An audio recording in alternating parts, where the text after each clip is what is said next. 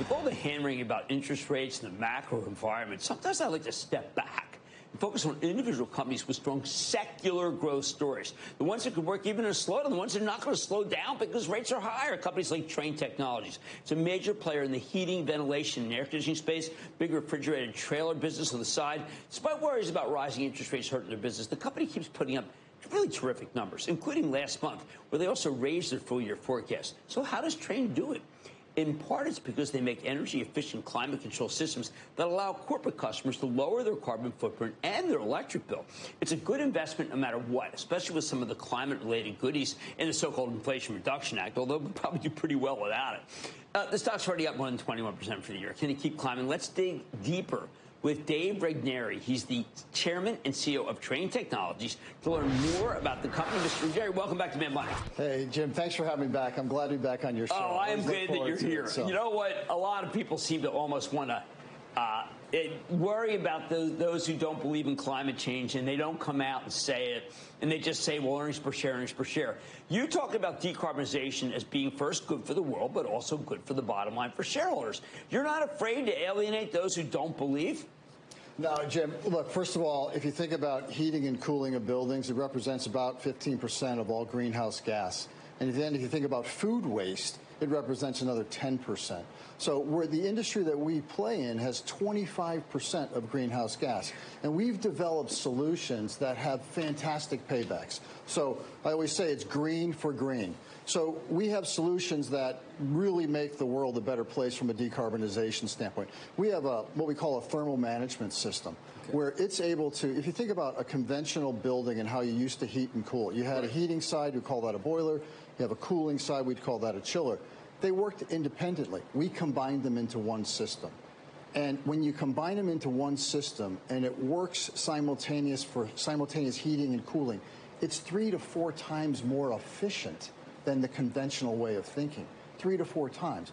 The paybacks on these systems, in many cases, it depends on what you're replacing, they could be sub 3 years. So it is green. It's green for the environment, but it also has a very nice payback for the customer. All right. Well, when I look at, we mentioned the government programs, this elementary and secondary school emergency relief, I mean, they're mandated.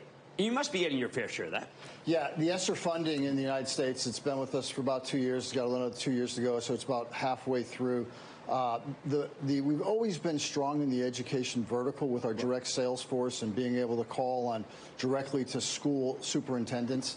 I believe in year to date through the second quarter, our revenue is up close to 30% in that vertical. And if you look at it on a 2-year stack, our revenue is up close to 60%. Yeah, I know, and a lot of times people need to understand, the analysts understand, you have to look at a lot of things in a 2-year stack with you. The residential 2-year stack, the thermal 2-year stack, because if you don't, it looks like you're having a down year, but that's not fair. Yeah, it's so true, especially when you start looking at order rates. Our backlog at the end of the second quarter was close to $7 billion. That's 2 to 3 times, well, 2.5 times more than those. Explain how much, therefore, of the year's already made. Well, I mean, the backlog will burn through the year.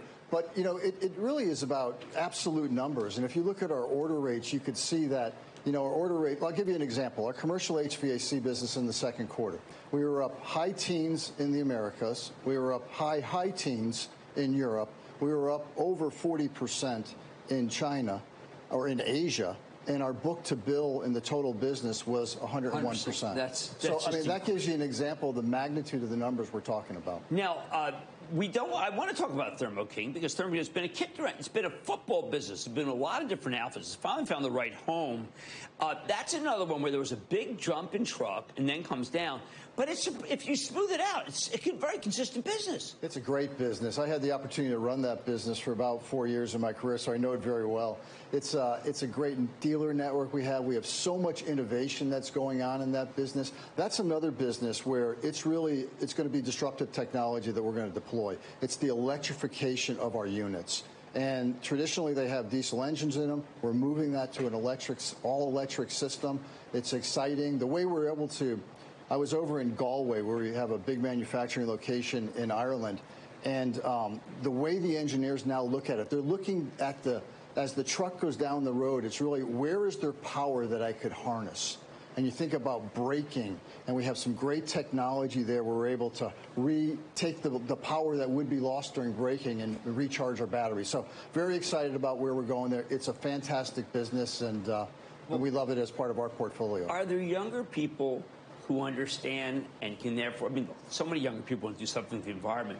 Maybe the smartest thing you could do is get an engineering degree and work for Trane. Well, we're always looking for great talent, so if you're interested in applying, please it's just important because I think but you know what it is, Jim? It's our purpose, right? Our purpose is to challenge what's possible and innovate for a sustainable world. And I want all 40,000 plus of our employees to get out of bed every day and know that they're going to make this world a better place for the next generations. And that's our mindset. And if you look at the solutions we've been able to develop in the last 3 years, the last 5 years, it's really incredible what we've been able to do. But look, I'm going to congratulate you. And these numbers, again, I want people to understand you have to look at what's known as a stack. You can't just look at year over year because you may actually think that, for instance, residential is not doing that good. Whatever. All nonsense. It's a really consistent ramp, and the ramp is improving, getting faster. Dave Regnery is the chairman and CEO of Trane Technologies, TT, which you know we love, and Mad Money's back. Get to the break.